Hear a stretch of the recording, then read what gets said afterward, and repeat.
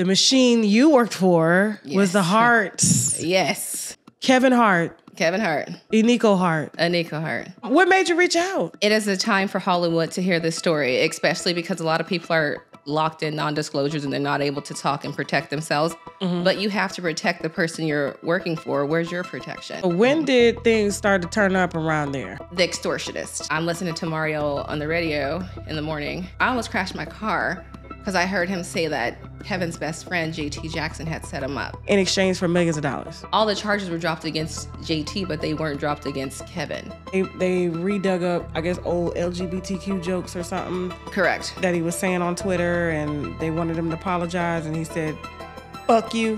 Haley is his publicist, so she called me. She was just like, hey, Maisha, have you spoke to Kevin? I was like, no. I was like, Dave Becky just called me, his manager. Why? And then she was like, the whole Oscar thing, Kevin needs to say an apology. He's about to lose Nike. The first scandal was with the first baby. Correct. The one in Vegas. Yes. So these other scandals. It's another one in the office. She pregnant again. Correct. With her second baby. And he's still leaving semen stains all over the couch at the Heartbeat studio. Correct. And showering and then going home like. I told Eniko, like, Kevin is cheating on you with a girl named Mix Morgan. She's his flight attendant. She's on his planes. Does Kevin have a gambling problem or something? His game is poker. He gambled y'all money away and had to pay y'all half checks? Yes. Well, exactly. It was Leland. Leland was messing with our money. But I said, here she is.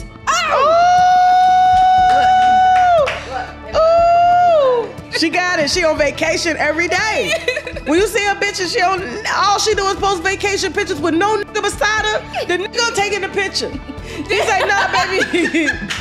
Yo, you know I'm gonna take the pictures for you as many angles as you want, but I can't to ensure he don't go up in these motherfucking photos. Right. Nico, I love you. I'm not gonna speak bad on her. Aniko's pretty. Aniko's my girl. I'm gonna let the winos judge. I'm gonna put up a side-by-side wife versus alleged side bitch. I love Eniko. And she a side bitch because if she fit fucked on The Office,